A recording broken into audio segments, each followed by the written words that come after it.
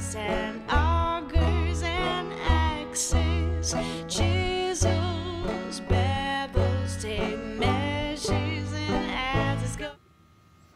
Hey everybody. Last minute adjusting going on here. I definitely need a sound check this week because I'm running a new microphone setup. That's why we didn't have a show last week, because the lav mic died on me. So while I've done some recording and figured out the mic and recording, this is the first live stream I've done with this mic setup. So let me know if we're too hot or not. It's looking like the levels are good on my end, but definitely give me thumbs up, thumbs down. First of all, you can hear me, but it's also not like too loud and spiking and clipping the audio on me, which is why look at that, I'm 1 minute early. For once, I'm 1 minute early. That's good.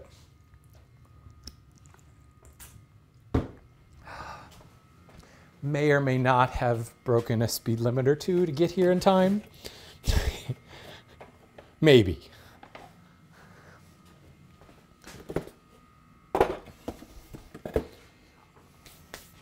Good sound. All right. Excellent. Yeah, see, because my settings are totally different than they were on my previous setup, and I had figured out what worked well for live stream and what worked well for recording, and now it's all do this last week. As I said, the technology let me down. I did a few tests using some of my podcast mic, and the sound's just not good. There's just too much echo, and I just didn't want to throw that out there. So we're back. I do want to say, since this is down on the bottom here, thank you so much to Patreon supporters, because it was really easy to pull the trigger on a brand new, very expensive lavalier system when I've got some support from you guys. So thank you so much. That made the decision a heck of a lot easier. I was able to turn on a dime and be able to get new tech in. Let's face it, my old lavalier mic was like 6 years old, which might as well be 60 years old when it comes to technology. So glad that I was able to get the new one in, and I think it sounds a lot better too. So anyway, today we are going to talk about, I spent the last time talking about how flat is flat enough. Today I'm going to talk about when I purposely make things out of flat, not flat. Specifically starting with a spring joint. I've had multiple questions over the years about spring joints. I know I've demoed it in various projects, but I happen to need to make a panel for a project I'm working on. So I'm going to go ahead and cut a spring joint. That is a perfect situation where I'm taking a flat surface and making it not flat. And I've got a question already in the chat room, which just says Fort Madison. All right, well, the entire town of Fort Madison, Iowa has written in to say, do you prefer hide glue or yellow glue when gluing spring joints? I use hide glue, but that's not like I use hide glue for spring joints and I use yellow glue for everything. I use hide glue for pretty much everything. There are some times I have some Titebond 2 in the cabinet. That's my glue cabinet back there in the corner, that sometimes I'll pull it out for like shop projects and things, and I just don't feel like heating up my glue pot or whatever. But almost 100% of the time I'm using hide glue. I just like hide glue better than any other glue when it comes to most furniture projects, for a number of reasons. As I said, when I go to hide glue a lot of time, or when I go to a yellow glue, a PVA glue, it's more just me being lazy. Technically, with liquid hide glue, I don't have to heat it, but I like to heat it slightly because I find that it flows a little bit better. Has absolutely nothing to do with spring joints. And I know one of the reasons you might ask is hide glue is more gap filling than a typical yellow PVA glue. But the gap we're creating with a spring joint is not big enough that it matters. Moreover, there actually is not a gap with a spring joint. So thank you for asking that question, because it segues nicely into the demo on spring joints. And thank you for putting that question in all caps. It makes it so much easier to see it. Thank you. Thank you, thank you. Full of thanks all around here. Let's kill that. I need to saw a couple of boards, or one board rather, into a couple of parts. It's not really part of the demo, but rather than you guys just standing there listening to me saw, let's make it part of the show. This is the board that I'm going to glue up into a panel. So quick little cross-cutting demo. I'm left-handed, so I put my right knee, my non-sawing knee, on the board to hold it in place, and I put my sawing knee right up against the back of the board. So any force of the board back towards me is held in place by this knee. Moreover, that moving this knee in allows me to square my body up in such a way to allow for easy motion of the saw and square sawing. Not that this cut has to be particularly square. Moreover, it's not like my crayon line is square. I didn't lay this lumber crayon line on using a square. I used my eye. So it's not like I'm trying to meet this line. I mean, obviously, looking at this orange line, it's not even straight. But what I am doing is starting right here, because I know that was where I lay in my measurement, and just letting the saw cut straight for me. When your body is lined up and the saw is running as it should, it's going to saw square. It's going to saw straight, rather. So if somebody had asked a while ago about a shop tour. It's been a while since I've done a shop tour. Quick just poll of the chat room. Does anybody care? I haven't changed my shop appreciably in quite some time, so I'm perfectly willing to dedicate one of these sessions to a shop tour if that interests you guys, but at the same time, I don't want to necessarily repeat myself. So those of you in the chat room, what say you? Did you want to see something like that? Is a spring joint worth doing on a cutting board? No, I wouldn't think so. Unless your cutting board is like ginormously huge. No. And that actually is a good question, because it should kind of bring up the point of why do we do a spring joint?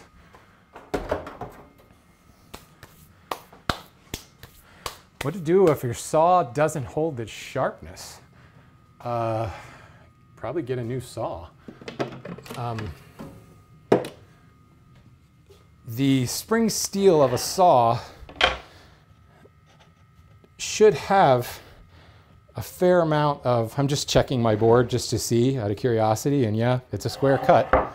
Just so I'm not making things up. When you line up your body to be square,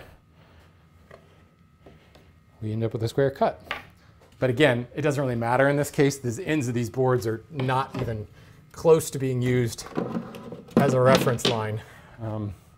This is just about the panel.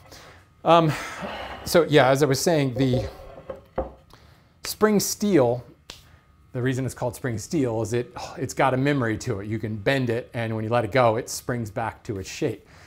That has a certain amount of hardness to it to begin with. So if you are using a saw and you find that it's getting dull really fast, first you want to check the sawtooth geometry. How is that saw set up? Is it set up like super, super aggressive? Are you sawing hardwoods and yet you've got a positive rake where the tooth is leaned forward? Those teeth are going to dull really quick. They might even break. Or do you have a lot of fleam, an excessive amount of fleam on the teeth?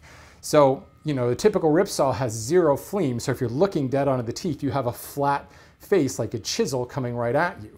The minute you add fleam, you're changing that angle so that you get kind of a knife edge out on the leading part of that angle. Well, the more fleam you add to that, the less steel there is behind that knife edge, and the tooth becomes weaker. So you might have an excessive amount of fleam and the teeth are just dulling because you just don't have very much steel there. The next thing is, what does your set look like? If your set is really, really narrow and the saw is binding, there's going to be an excessive amount of heat building up, which is going to cause the teeth to dull. Next thing, what kind of wood are you working with? Are you working with nasty jungle wood that is already going to be super, super hard and could possibly dull your teeth quickly? I guess there's really no rule of thumb, but to give you an idea, I use my saws like every day on every single project, but I'm hardly sharpening my, my full-size hand saws maybe once every couple of months, maybe every quarter. They just don't need to be sharpened that often. They hold their sharpness a long time. Now, I work with primarily domestic woods to North America. I work with kind of hand tool friendly woods. You know, I do use, when it comes to exotics, I use a lot of teak because I happen to work for the largest importer of teak in the country. But teak is actually, despite what people tell you about it being high silica and eat your blades, total myth. It's not a myth, but no, it's just don't pay attention to that.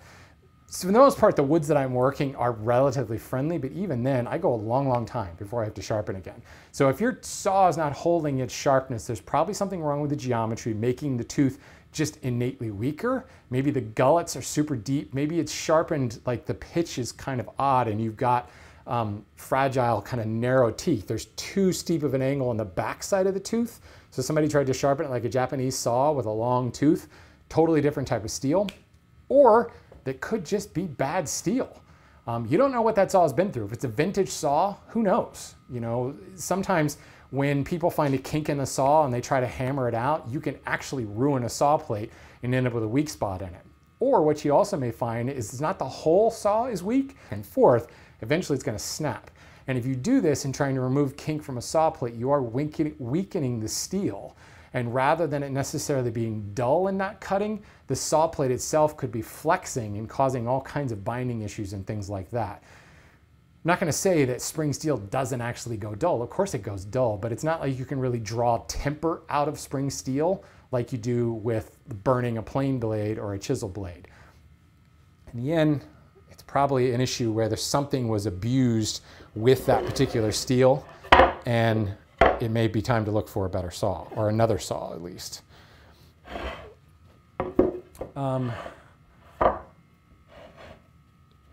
The question about what I use spring joints on a cutting board, I want to talk a little bit about why we're doing a spring joint in the first place. And actually, if you listen to the most recent episode of Wood Talk, I did describe this, why we're using a spring joint. So if you don't know, and we're going to do this in just a second, but a spring joint, obviously you've got a panel joint and it's a nice straight edge. With a spring joint, I purposely remove a bit of material in the end. So I'm creating a slight hollow in the middle of this board. So then I come in with a clamp and I squeeze across this hollow and I put the board into compression so that I close up this hollow that I'm creating. And so, as I said earlier, you might think a gap-filling glue like hide glue can be good on a spring joint, but once I put this under compression, there is no gap anymore. So any glue is going to work fine here.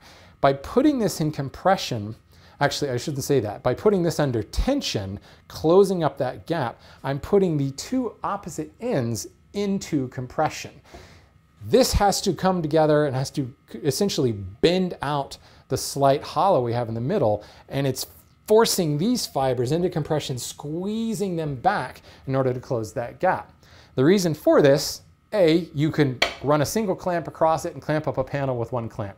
That's kind of a byproduct. That's kind of a neat thing to say. You can glue up a bunch of panels just using one clamp per panel. Whoopity-doo. The real reason for this, on a larger panel, at the ends is going to be the weakest part of this joint. The end grain is where we're exchanging the moisture most readily. There are a bunch of straws in the fibers here, and those straws are exposed to the atmosphere. They're dumping moisture and picking up moisture with every change in the ambient humidity around you. So, in other words, the ends of the boards are expanding and contracting more than the center of the panel because these fibers aren't dumping moisture as fast. They're relatively stable in most, climate-controlled environments. These can expand and contract with, afternoon sun falling on a table for an hour. Even though it's in a climate-controlled environment, the heating that you can get from afternoon sun for an hour will cause these to shrink. It's going to dry out those boards. Vice versa, then they're going to swell when that afternoon sun goes away and moves off the end of that board. So you're seeing a differential in the expansion and contraction from the ends of the board to the middle of the board. And what that causes to happen over time is these joints open up on the ends. So by putting them into compression, you're adding a little bit of extra oomph, a little bit of extra stick-togetherness right at the ends, and it's forcing them to be able to combat that additional dynamic force of additional expansion and contraction. This same thing can be looked at in a slightly different way. Choosing to put a joint into compression means that it will withstand dynamic forces. You ever heard of a drawbar joint? Where we drive a peg through an offset hole and it pull or draws the tenon shoulder up against the mortise. You're putting that under compression. So if I have a board and I stand with this board just kind of holding it, not compressing it together, just holding it, and you come up and you try to grab it in the middle and pull it away from me, you'll be able to pull it away relatively easily. But if I put it under compression and really press it together, and now you try to pull that board out, you may still be able to, you may just be stronger than me, most likely, but you're gonna have more difficult times. It's gonna require more force to pull this board out of my hands because I'm putting it under compression.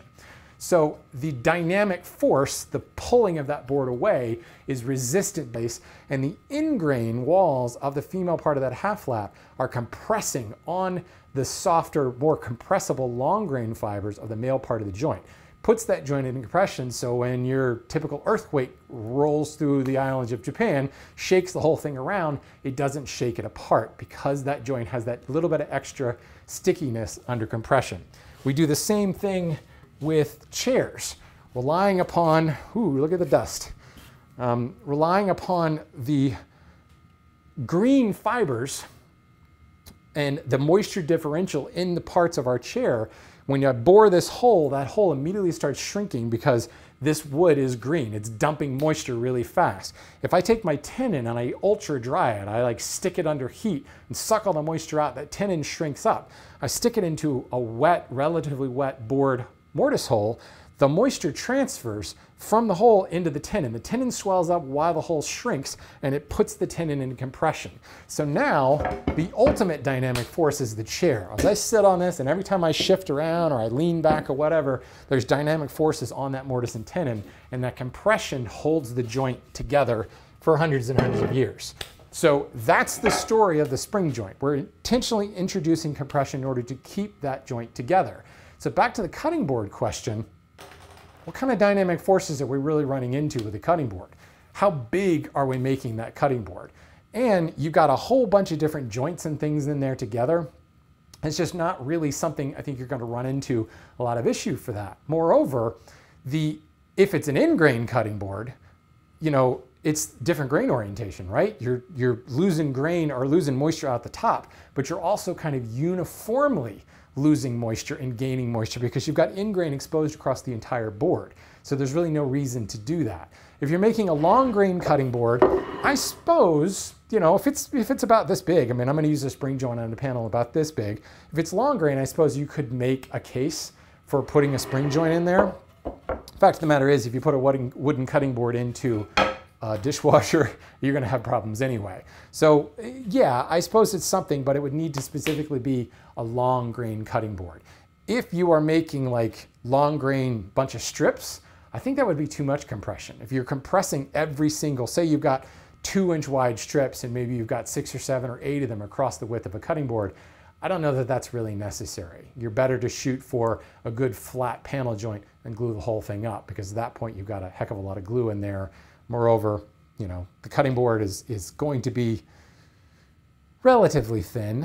I don't know, maybe it's not. I don't know whether that just might be overkill because there's really not a lot of forces being involved there. So to do this, we've talked about match planing before. So all of my panel joints start with match plane. Yes, for all you crisscross users, you can laugh at me because I have to adjust the peg on my leg vise. So very ghetto. There are a bunch of questions in the chat room. I will get to them in just a second. I want to make sure that I've got the grain the way I want it on this. Certainly, I like to try to get the grain so that it's all running the same direction. But in the end, I really want more about a pleasing look than anything else. No, I liked it the way I had it. Yep, I'm going to go with this. In fact, I've already marked it that way, so I'm going to stick with it that way. So this I will put together in a little book match.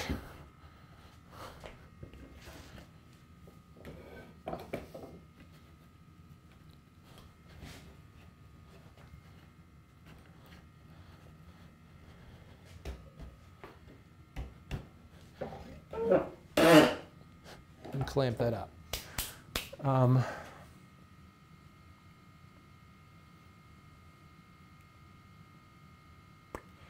If you need a link for last week's show, well, there was no show last week, but just go to this channel. You'll find it. It's How Flat is Flat Enough. Which words work best with hand tools? Short words. Which woods work best for hand tools? Jeff, I think that's probably a whole session in and of itself. But if you haven't listened to the Lumber Update podcast, I talk a lot about understanding technical specifications. And if you look on my channel and you look for the class that I taught at Woodworking in America in 2016, is entitled Wood, What Is It Good For? There is a 2-hour class there that talks about using technical properties of wood to determine how it works and what it works best for. It's actually a synopsis of a lesson that I have in the hand tool school called the World Wood Tour that talks about which woods work best for hand tools and, importantly, what specific technical specs work good for hand tools. Maybe something worth visiting in a future whatchamacallit episode. If the sound is out of sync, it's probably on your end. Okay. What's an inexpensive hardwood to learn on? Poplar. At least in North America, poplar.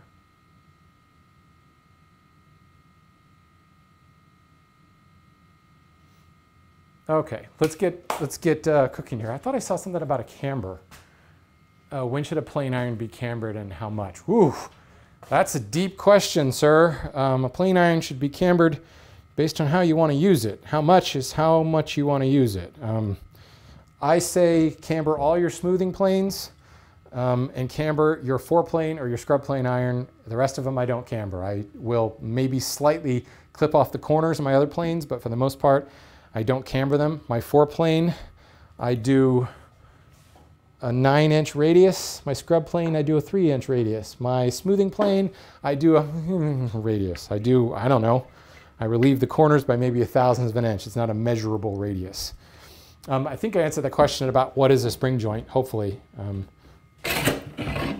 So I've got my 4-plane here, mainly because I've got a lot of wood to remove. There's a little bit of figure in these boards. So I've got some kind of undulation in the curves, or the undulation in the curl is causing like little dips in the arris of these boards. So I have to remove a fair amount of material. Here is a perfect example of a plane that I want cambered. I've got a big 9-inch radius on this plane, and it allows me to take heavy scooping cuts and remove a lot of wood fast.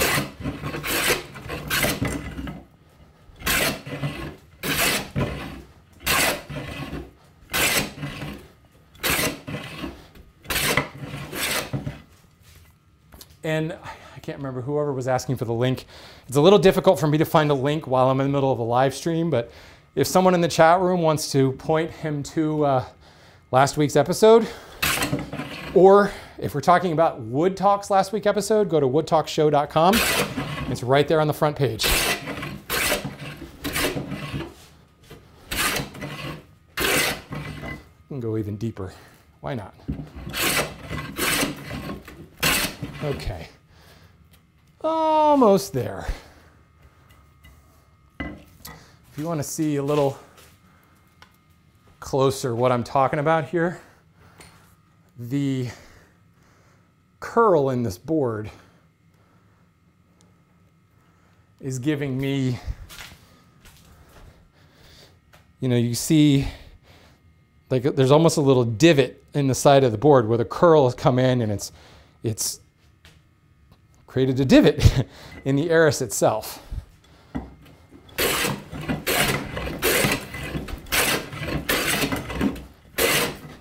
And I can see like divots on the inside of the joint.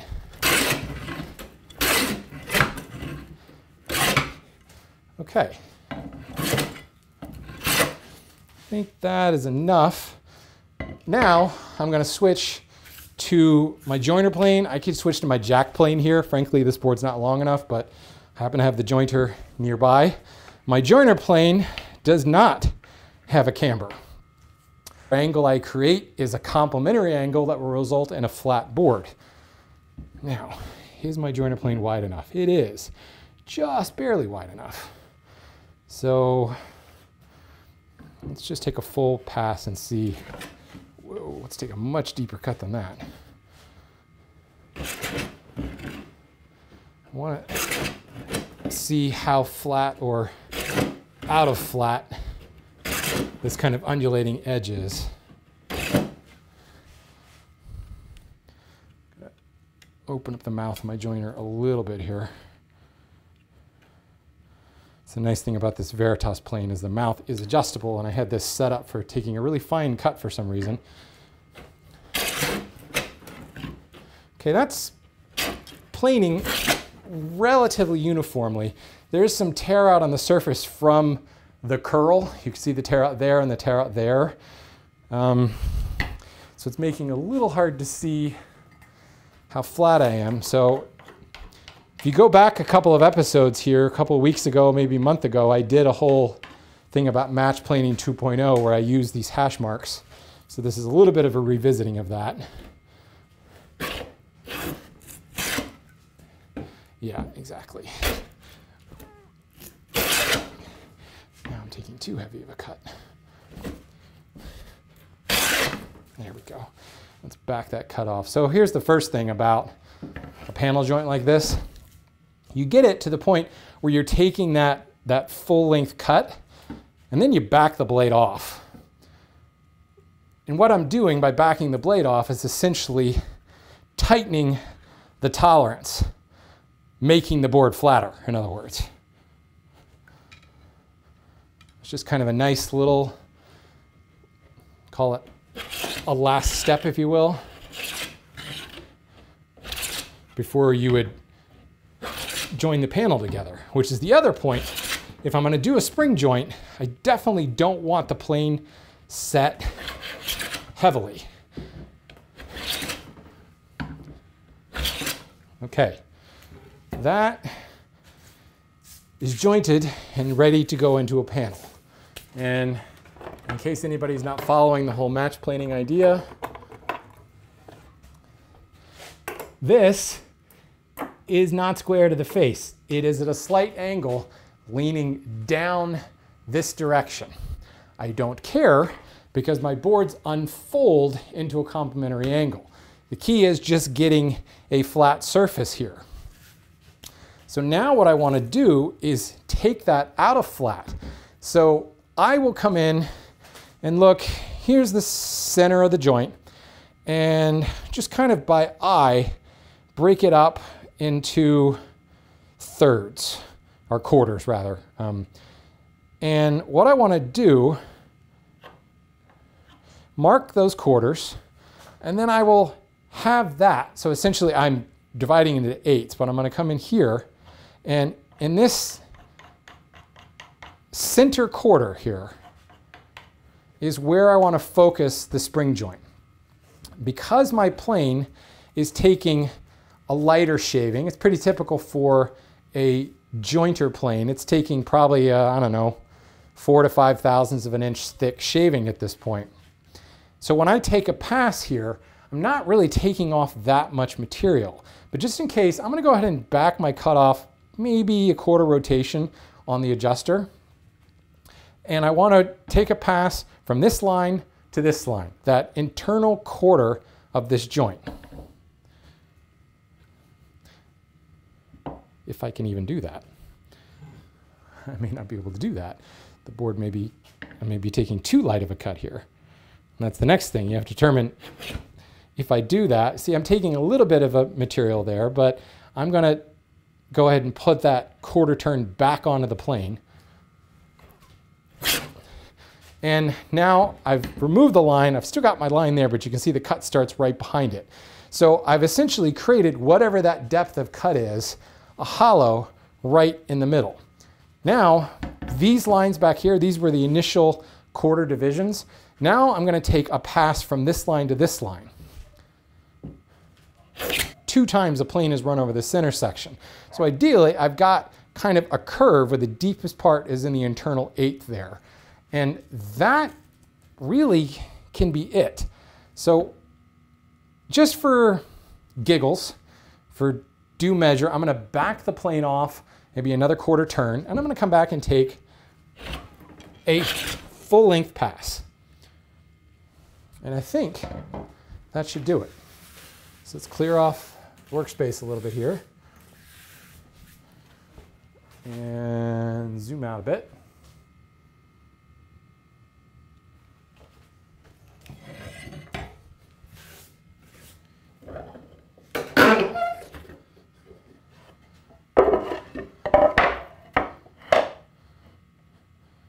Excellent. So now, can I even pick this up?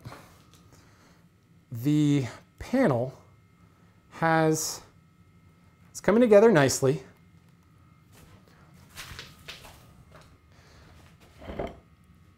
And if I look real close, I've got a tight joint here and here, and there's just a hairline, black line, a black gap right in the middle. And you can see that gap gets narrower and narrower and narrower. So the gap is the widest in that internal quarter of the board, and it starts to narrow down until it disappears beyond that. That's a spring joint, and that's all I got to do. The real test of this is grab a clamp, throw it across it, and you want to be able to close up that gap under clamping pressure. And certainly these parallel clamps can exert like 3,800 pounds per square inch, but I'm hardly cranking down on this. Just hand pressure tight, and that gap, that little black line, now disappears. I've pulled it in tight, compressing the 2 ends, putting that extra pressure on that spring joint, or creating that spring joint, springing it together. And essentially, yeah, I could go ahead and call this board done with just this single clamp. There's no reason to add more. Honestly, I usually end up doing it anyway. I usually go back and normally how I would glue up a panel like this, because I wouldn't glue it sideways, first of all. But that's the nice thing about these parallel clamps is you've got more clamping pressure if you do it sideways. This board's a little too thick for that. Generally what I'm going to do is have probably, well, see, this board's narrow enough. I would say I could put 3 clamps on this, but that's a lot of clamps for just this narrow thing. So I don't know, maybe I would get away with 1 clamp. Because you really do want to have clamping pressure across the center of this joint, the part where the gap is the widest. Otherwise, you're kind of defeating the purpose. You're not going to be able to close that gap up quite as easily by applying clamping pressure around it. The other thing is, like, if the way I'm holding this board right now, I'm actually holding it level or flush with my fingers on this end. You gotta be careful when you clamp this up. You can actually pinch your fingers because that joint will come together really tight. So it only happens once before you realize, oops, you don't do that again. But normally I would use the parallel clamp in this orientation because I get a little bit more clamping pressure. And if nothing else, I can apply a clamp here and a clamp there because I've got the clamps to do it. If I were really short on clamps and had a bunch of panels to glue up, this is nice if you do it with 1 single clamp, but I don't ever actually glue up that many panels at once. If I have that many panels to glue up at once, I glue them, slowly over time. Because really, you put glue on this, hide glue, PVA glue, or whatever, put it in clamping pressure, and like 20 to 30 minutes later, it can come out of the clamps. So if you completely run out of clamps because you glued up 2 panels, well then, and say you have 5 more panels to do, go back to what I just did, the spring joint and all that stuff. By the time I'm done planing the board and getting ready to go, I'm probably very close to being able to pull the clamps off one of those panels. Now, you don't want to stress that panel until it's fully cured. You want to give it 24 hours to cure, but the clamping time of most PVA glues is like 20 to 30 minutes. Hide glue is about the same. So it's important to recognize there's a difference there. Clamping time and curing time are 2 very different things. Not Not really in function, but in execution, it does. So you noticed, I find generally, if I'm using, just in general, I don't like to use a plane that is as long as the board that I'm working on. So in this instance, right away, you can see the joiner plane is not something that I would normally use for this because it's already as long as the panel I'm working on. So in execution, as you noticed, that first pass I made in the middle, I lightened up my cut and I didn't quite get a good first pass there. So I had to deepen the cut back to its original point in order to just take that little hollow out of the middle. Because the longer the plane, the flatter the surface, the more it's going to ride over the little hills and valleys. So it can be difficult in execution to actually create that little hollow. But even then, you saw with, I swept all my shavings off, but the shavings, I wasn't taking a heavy cut there. I was taking, I would say, a medium light cut. And using a 22-inch joiner plane, I was still able to create that hollow, those two passes, on a board that's about the same length. If I step down to something like a jack plane, is what I would normally use for a board like this, you can make that hollow a little bit easier. So in theory, in function, it's still the same. You're still taking that center pass and then that second pass to take out, to kind of round the curve a little bit more. But in execution, you have to be careful that you are in fact backing off the depth of cut, because now this shorter soled plane can ride into a valley a little bit more. I can create more of a hollow.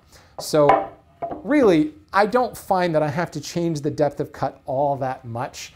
Every time I make a panel joint, I get it flat, then I back off the cut maybe half a turn, quarter a turn, and I joint it again. I'm again tightening that tolerance, like I said.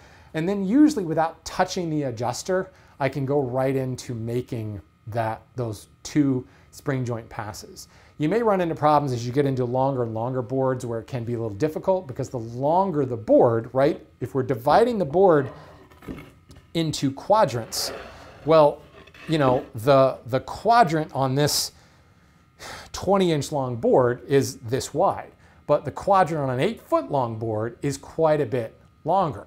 So now you're having to take a longer hollow. But even then, in theory, I keep saying in theory, in function, it's still pretty much the same.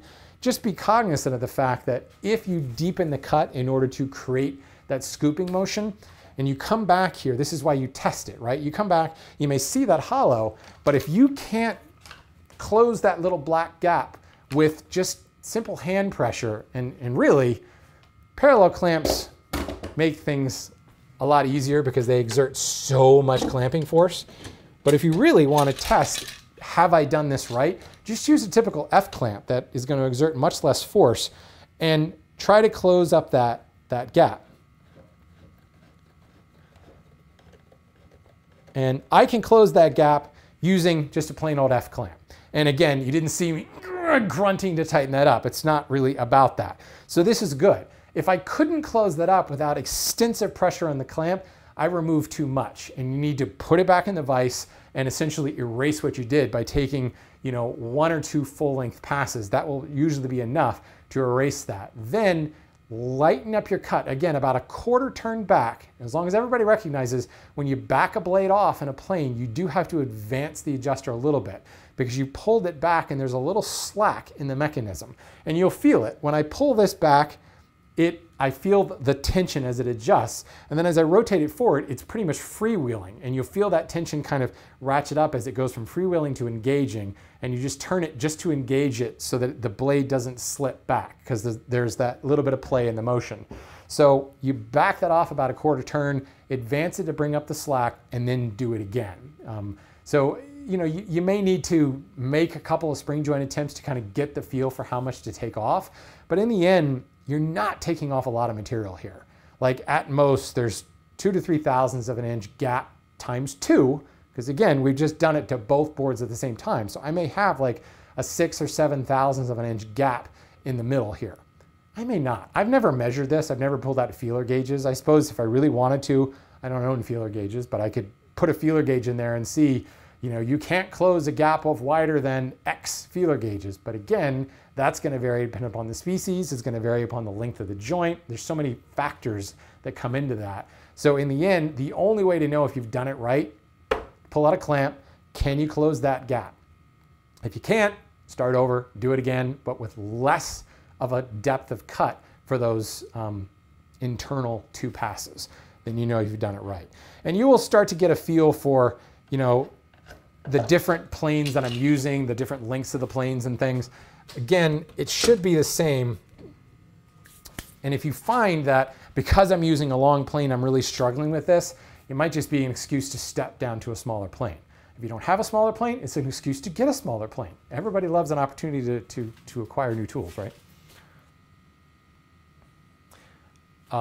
Jack without a cambered blade? Yes, my jack does not have a cambered blade. As I said before, the only planes I use that have a camber are my fort plane, my scrub plane. My other planes, well, my smoothing plane, but again, the camber on the smoothing plane is so slight it doesn't look curved. All my other planes are straight blades. I don't care. I will slightly clip the corners. I doubt I'll be able to get this to come out. But if I look at this plane, it's almost as if there's a little chamfer on the edge. Like, I don't know, a 64th of an inch chamfer right on the edge. I've just clipped off those corners.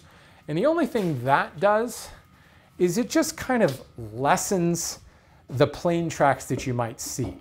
You know, if your corners are square, you're gonna get a little notch, a plane track that shows up. If the corners are clipped, instead of it being a hard right angle notch, it's got a slight slope to it. And it just ends up being a little less noticeable. I don't mind plane tracks, honestly. Most of my non-show surfaces, I leave the plane tracks on them. I kind of think it looks cool. To me, having a camber on all your blades just makes things more difficult to sharpen, and it's just not necessary. The reason we camber a blade on a smoothing plane is to remove plane tracks. That's the only reason you do it on a smoothing plane. You don't put a camber on a fort plane to deal with plane tracks. You put a camber on a fort plane because the scooping action allows you to take a heavier cut with less tear out, because you don't have those corners. So only the smoothing plane do we care about plane tracks, unless you're using a jack as a smoother, as a finish prep, in which case I think you're working too hard because this is too long. The only other time we put the camber on there is to ease the passage of the blade through the wood, because you're taking a heavy cut, which is why none of my medium work planes like the jack or the joiner have a camber on them. No need. It's not necessary. Yeah, get a smaller plane. That's what everybody's looking for, right?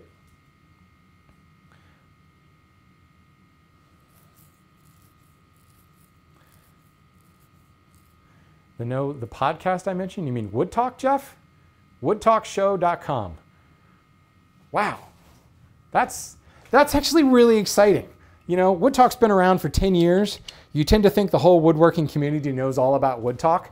And it's been really exciting to find out that there is a lot of people out there who've never heard of the show. There's a lot of people that we have yet to touch with our stupidness. So yes, woodtalkshow.com. Great podcast, because it's got 3 hosts with very different viewpoints on woodworking. Very different viewpoints on woodworking.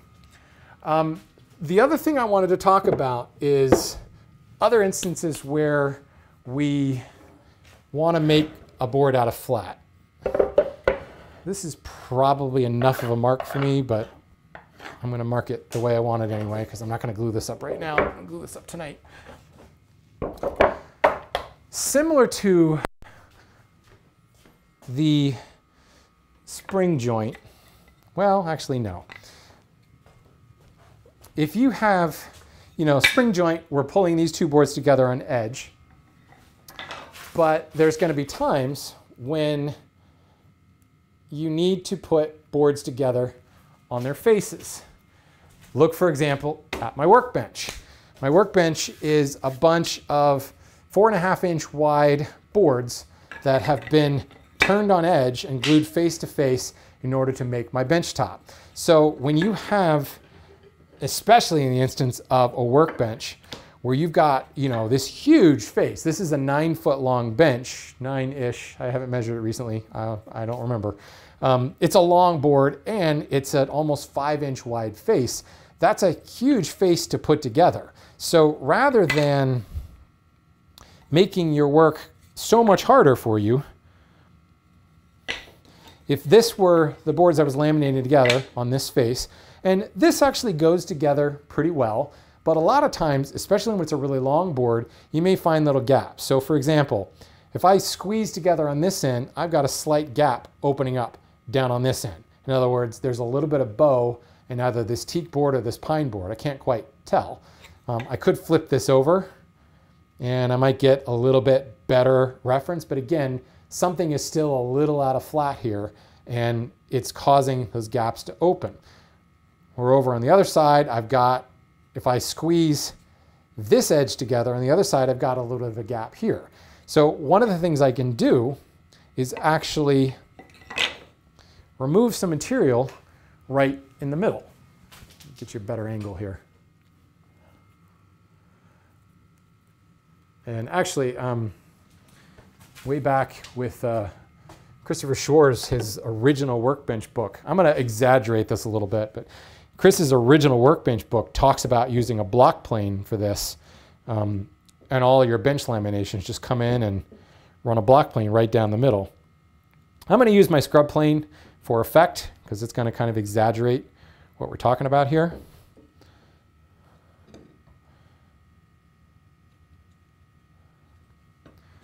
So if I come up to this board and take, that's too much. I'm going to remove 1/8 of an inch from the center of the board. That's better.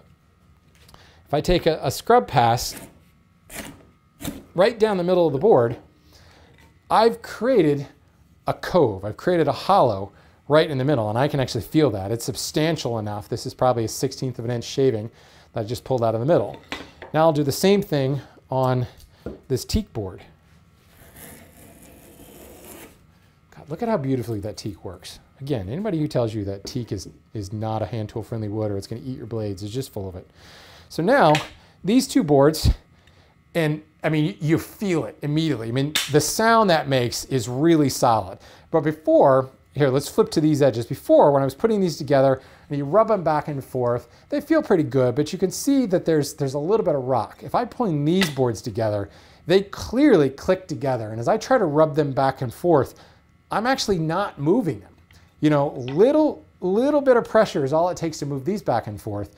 These, that same amount of pressure, and these boards are not moving.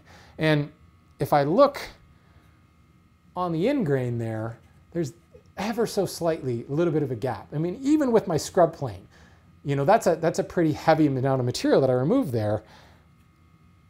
There's still not that big of a gap when you put it kind of in context. But these come together. Now this edge is super tight on this face and super tight on this face. And this edge, this is what we're looking at here.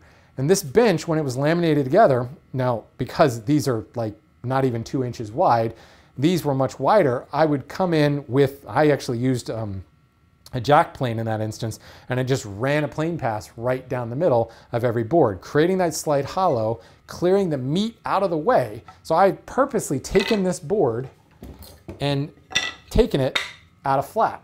So when I hold a square across this, I've got a definite hollow in that board. I purposely made it not flat so as to bring the edges together that counts.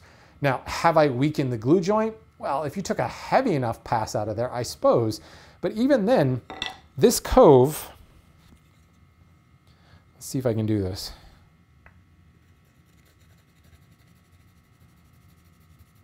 This cove really runs kind of right in there. So as I look at this, I've got flat wood here and here, here and here. I've probably got 1/2 inch and another 1/2 inch. So I've got glue surface that runs all the way down both edges. That's a 1/2 inch wide. That's a full inch of glue surface. And it's not like this cove that I've cut out is so dramatically deep that I'm probably not going to have a glue surface there as well, especially once you put the faces together and you start clamping them up. Now, the fact of the matter is, with two boards like this narrow, I probably wouldn't use this technique because there's just so little surface already. But when you start talking about boards that are going to be 4.5, 5 inches, 6 inches wide, you can run that same pass, this cove, with that current setting, it's maybe 1/16 of an inch deep, and it is probably, it's almost 5/8 of an inch wide.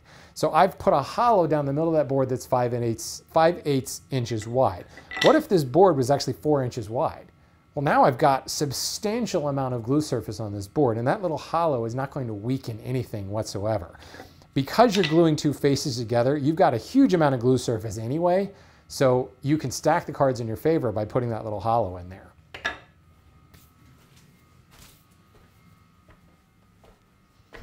Wait, what was that? Reverse spring equals panel call. Yes. So if you put a bow in a board, so if I took this board and I removed a little material down here, a little material down here, so that I've got kind of this curve. You know what? I have one. My straight edge, flat on one edge, and it is bowed on the other. I've got a definite curve here. So I can set this bow clamp on my straight edge, and it's certainly rocking. But if I put clamping pressure here, oh, sorry, I'm zoomed in too tight. If I put clamping pressure on the extents of this, here and here, whoa, on the two edges, and I clamp down, I'm putting a huge amount of force right smack in the middle of this board. So in the instance of a panel joint, say you wanted to make sure that you had good clamping pressure right in the middle on this joint, like you wanted to hold it flush there, you could run this bow clamp, this reverse spring joint, and clamp at the sides and get strong pressure right in the middle. Or you could run it like that and get strong pressure right in the middle. Or say you had a joint that you were clamping down and you couldn't reach with the full clamp, you can use the bow call like this to increase pressure right smack in the middle. That's not a spring joint. You definitely don't want to do that.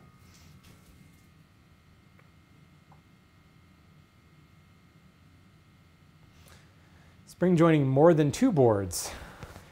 Okay, that starts to get hairy. You can do it. You absolutely can do it. The question that you have to ask yourself is why? What is what is the context? If you are in a longer board like a tabletop, it's going to be very common that you're going to have 3, 4, 5 boards across the tabletop. What I would do is spring joint, well, I mean, the narrower the boards are, the more flex they're going to have, the more side bend flexion that they're going to allow for. So it's not really going to hurt anything to spring joint every single board. But in that instance, I would not try to do it all as one glue up. I would do it as sub-assemblies. So say you had, an odd number is nice and easy. If you had 5 boards, I would glue together the outer 2, these 2 over here, and these 2 over here as its own glue up. And I would spring those together. And then I would glue one more glue up, taking the 5th board right in the middle and the 2 sub-assemblies you've already done. And see, even then, if you're springing on 2 sides, you have to be cautious. This goes back to the idea of test it. Can you close it with a clamp? Because if not, if you're springing that middle board in the center, if you're springing both sides of it, you could have a tendency to have too much compression in there, and you might have to lessen the amount of spring that you put into it. I don't think it's going to hurt. It's not like you're going to introduce so much tension into the board that it does something wonky. Again, as long as you can close it with a medium amount of clamping pressure. But in the instance of a large tabletop like that, you're still going to see a lot of expansion and contraction across those joints. The other thing you can do, frankly, if you're really concerned about that, put a breadboard on it. Throw a breadboard on the end of that, it's going to solve all your problems. It's going to hold the thing flat, and it's also going to help prevent some of that expansion and contraction that you're going to see. While there's still ingrain there, you've got a glue joint butted up against it, which will help a lot of that. No reason to be embarrassed about things to learn. That's the beautiful thing about woodworking. There's so many things to learn that you never stop learning. The last area that I want to talk about is a joinery issue. Tell me I have a mortise and tenon joint. This will work. got a lot of practice joints hanging on my wall over here. This is a bridle joint, but it'll work. The last instance where I'm purposely making something out of flat is a tenon cheek. And let's go to the closer shot here. In the instance of a tenon cheek, I make this shoulder is what is visible, right? This is the money shot. This is what we want to be nice and tight. Well, a lot of times people have trouble getting that tight, and they're coming in here and they're checking it with a square and they're seeing that this line is square across, but it's still not closing properly because the shoulder itself is not square in this direction. And a lot of times it ends up being slanted down, so that no matter how much pressure you apply on this, you're not getting that joint to close because there's some meat in the inside right up against the tenon cheek that's preventing that to close. So rather than trying to get that flat, I will come in with a chisel and purposely undercut that. In many instances, I can actually do kind of a miniature spring where I'm undercutting it a little bit more right in the center. So when I clamp it up, I'm ensuring that the edges come up super tight as well. I'm putting a little bit of tension, very little bit of tension in this joint because again, it's the tenon, or the bridle in this case, that's doing all the holding pressure. This ingrained surface on this Purple Heart is not really a glue joint. It's not really a glue surface because it's all ingrained, right? So undercutting, it just gets it out of the way. We're purposely doing that to allow our joints to close up more. In fact, in a lot of tenons, you'll find that this shoulder and this shoulder are actually set offset. So the back shoulder, if this is, obviously this was, well, this is the test joint, but if this were a square, both faces are visible. But if this were like a frame and panel assembly, this inside face is going to be invisible. So I may cut this shoulder back further so that I've got, an 1/8 of an inch gap on this face and I'm flush on the front face. So you end up with this stagger effect. That's done on purpose to ensure that we get a nice tight closure on the show face itself. We're purposely cutting it, it's not really out of flat, but we're purposely offsetting it so the line across here is not flat, it's staggered. And this comes up a lot in joinery. Dovetails do this all the time. That's why half-blind dovetails are the easiest dovetail to cut, because most of that tail is unseen. Most of that pin is unseen. So you can undercut like crazy in there. Well, I say undercut like crazy, recognize this is all within reason. If you start compromising the glue surface, that's an issue. In the instance of a tenon, the glue surface that we're undercutting is not really a glue surface because it's all ingrained. On a half-blind dovetail, most of the strength comes from the mechanical interlock you get of the dovetail. You can undercut the walls on a lot of areas and still, like this face joint, you still have glue surface on the either side of the part that you've undercut, but that undercut allows things to come together a little bit easier. It may ease the passage of a joint. You've got a wide cabinet side where you may have 15 dovetails across the cabinet.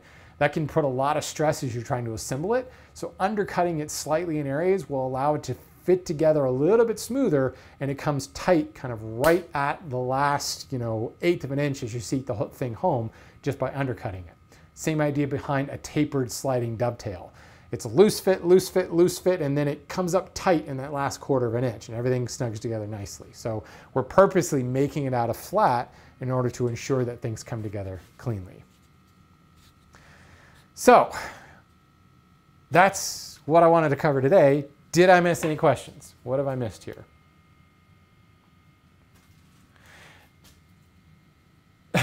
Mirko says, so many tricks to learn, I'm embarrassed because I'm a full-blown carpenter and absolutely nobody ever talked about this stuff. Well, see, there's a difference. There's a difference between a joiner and a carpenter and a cabinet maker, and a sawyer. We all have different tolerances that we work to, but we all can learn from one another. Some of the most important hand tool skills that I have learned have come from 18th century carpenters, or one could say an 18th century joiner. You will find there's a slight difference between those two titles. Cabinet makers and making furniture, they can kind of be fussy about a lot of different things, and they work with some finer joints and things. We know the Cabinet Makers Guild was the only one that could cut dovetails back in the day. If a joiner cut a dovetail, he got in trouble. He was breaking the law. So they used mortise and tenons all the time. But the one thing that the joiner and the carpenter do that a cabinet maker does not is work out in the field. They have, you know, as a cabinet maker, I've got all my tools in this fancy cabinet. I've got this fancy workbench to work with. I've got, you know, a roof over my head. It's wonderful. You know, as a joiner, I may be out in a field somewhere putting up crown molding on a house or building a steeple. And all of my tools are right here. I got to carry them with me to the job site. And I don't really have a workbench that I'm working on. So I learned so many things from those guys and the techniques they use for layout, the techniques they use for cutting. How I cut compound dovetails and compound butt joints today was learned from a timber framing manual. Because if you look up compound butt joints now, all you get are these logarithmic angle charts on how to create the resultant angle on a compound miter saw. You know, how to dial that 47.3884 angle in there. I'm not going to measure that by hand. So I looked to the guys that work in the field, the carpenters and the joiners, on how they did it, and that's what I go with. So, you know, there's a lot of forgiveness in a controlled shop environment like this that your typical carpenter never had to deal with, and those guys are the true people to be emulated in the woodworking world, in the hand tool world anyway. So, all right, folks. Well, let me just one little check to make sure I didn't miss anything. Yeah, the takeaway today, woodtalkshow.com. Go there. Subscribe to the podcast. If nothing else, you'll have lots to laugh at. All right. Well, then I'm going to call it a night, folks. I really, really appreciate everybody coming out. As I said, I sincerely appreciate the Patreon support that I've had that made it so easy to get a new lavalier mic. And as always, this is out here, folks. There's this coupon out there. If you are interested in the hand tool school and you're a listener here, I give you 10% off if you use the coupon code RWWLive. So go to handtoolschool.net. If something there interests you, use the code and save some money. Otherwise, have a great day, everybody. We'll see you around.